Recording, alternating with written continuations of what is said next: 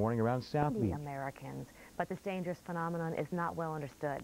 Tonight in our special series, Sky on Fire, Kristin Dodd looks at the myths and facts about lightning and tells us if it can really strike twice.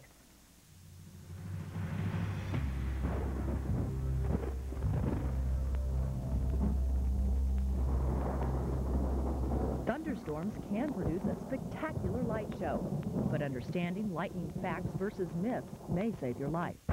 Fact: more than 20 million lightning strikes hit the U.S. each year. Fact: a single bolt can reach 50,000 degrees Fahrenheit. That's 5 times hotter than the sun. Fact: cloud-to-ground lightning is the most dangerous to people, but it's only about 20% of all strikes. Dr. Greg Forbes, the Weather Channel severe weather expert. Probably myths about lightning because it's such a sudden and spectacular event. It's there and then all of a sudden it's gone. Lightning never strikes twice. Myth: the Empire State Building is hit about 23 times a year. Someone hit by lightning is dangerous to touch because they are electrically charged. One of the myths about lightning is that the person who's been struck by lightning will be charged, and so people are afraid to touch them.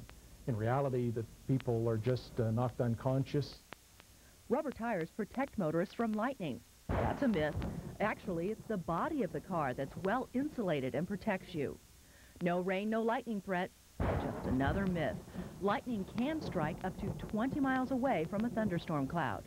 You can hear thunder, or if you can see the cloud-to-ground lightning, then the storm is relatively close and you should be taking shelter.